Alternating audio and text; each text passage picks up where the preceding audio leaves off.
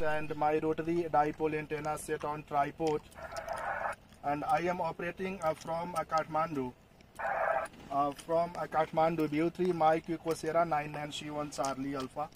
Roger, 99C1 Charlie Alpha, BU3 Mike Echo Sierra. QSL, thank you for all the information.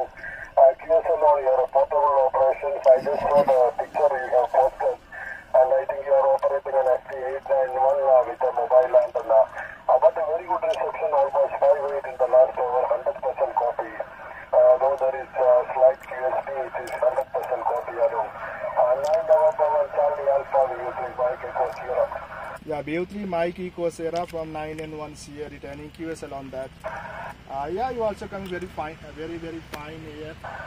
And just I set my rotary dipole antenna on tripods. I got 5 and 7 to 5 and that. What is your working condition? BU3 Mike Echo Sierra from 9N1 Sierra, over. Yeah, last hour you almost touched 5.9 Arun. Using LFET half-wave antenna, which is around 60 feet height from the ground on the 4th floor. It is put in inverted L configuration. That is my antenna here, and the rig is Kathmandu Tango Sierra 59 Sugar Golf. You are coming quite fine, 5.9 in the last over. 991 Charlie Alpha, BU3 Mike Echo Sierra. Yeah, BU3 Mike Echo Sierra from 9N1 Sierra. Yeah, you came also as strong for now. 5.9 in last over. Very strong. And actually nowadays I'm not coming regular on bands. I am for a few months here in Kathmandu, I think 2 months, and then only I will go to my regular QTS regular setup. So I came here for one training. I brought my all the portable setup along with me. So whenever I get the time, I will set up my systems and then come on here.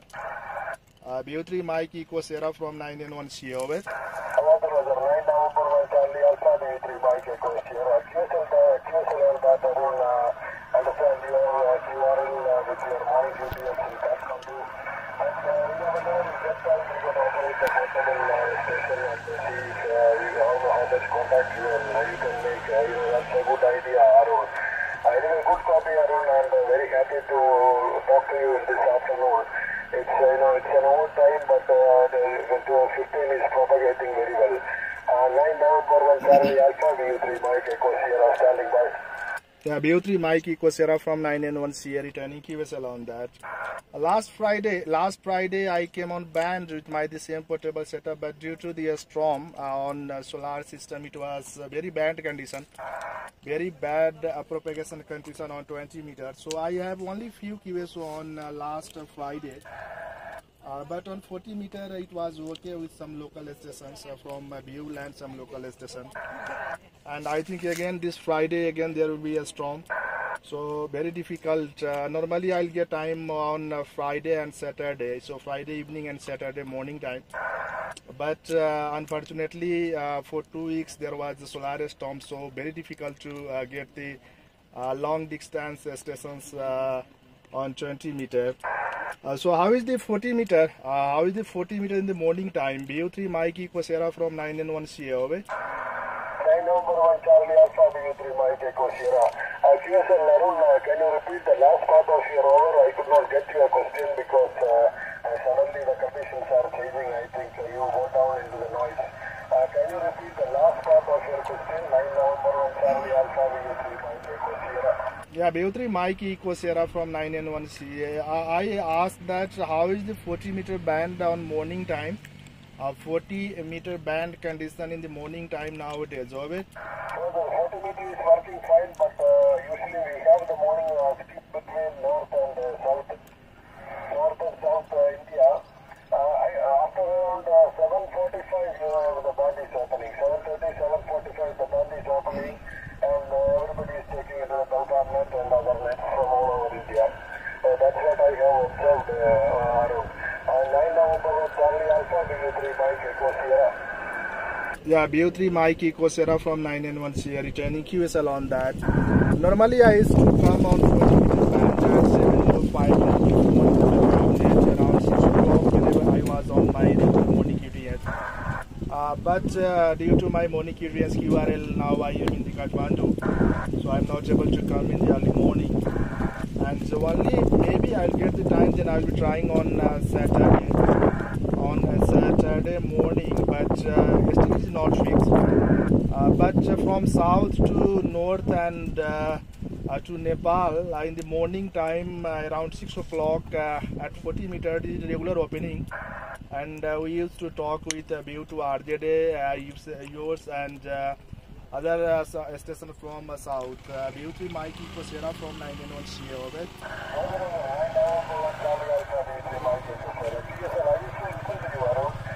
I think it was around 15 minutes back you were regular on 7050 before the next stop. I used to hear you that that time, the copy is not so strong in Chennai. Only Alpha Bay copies you because he has got a very big antenna.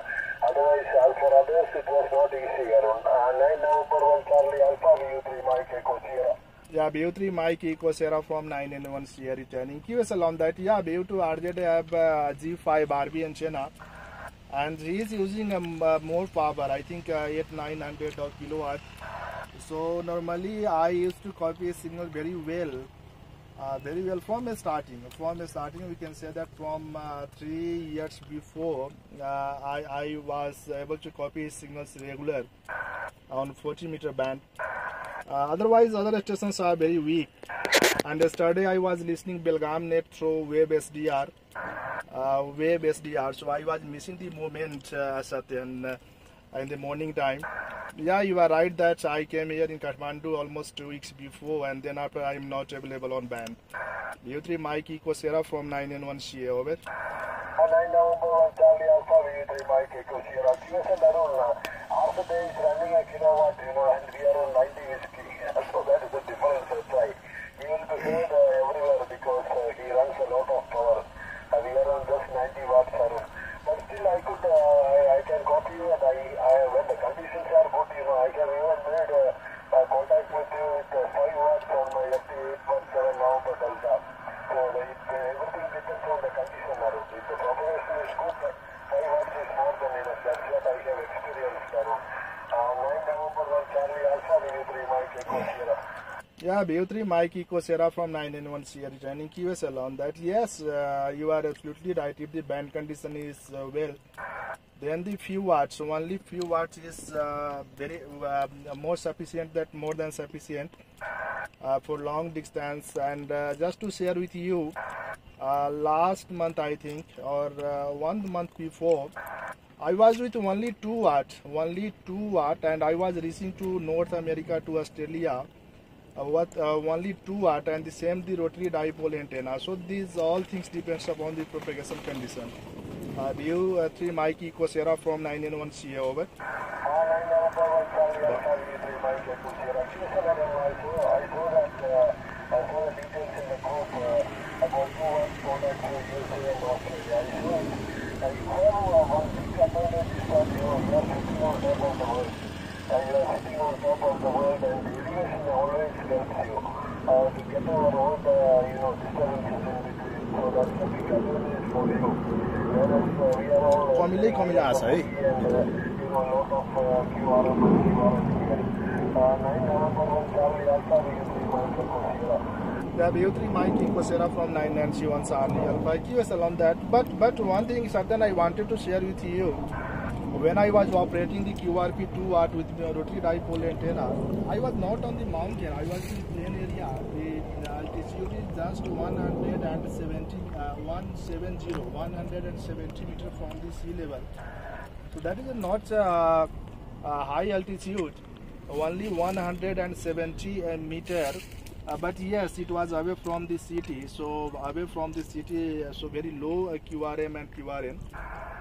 But it was really amazing for me as well, and I was getting with 2 watt with North America, not only with the stand, with the other one Yankee Lima and another station as well. With the simple rotary dipole, that is the compromise antenna with the loading coil, only 10 feet in left side and 10 feet in right. Rotary dipole antenna, I was getting such reports from them. VU3 Mike Eco Sierra from 991 CA, over. Over, 9 November Charlie Alpha VU3 Mike Eco Sierra. QSL knows that around QSL. After control, everything depends on the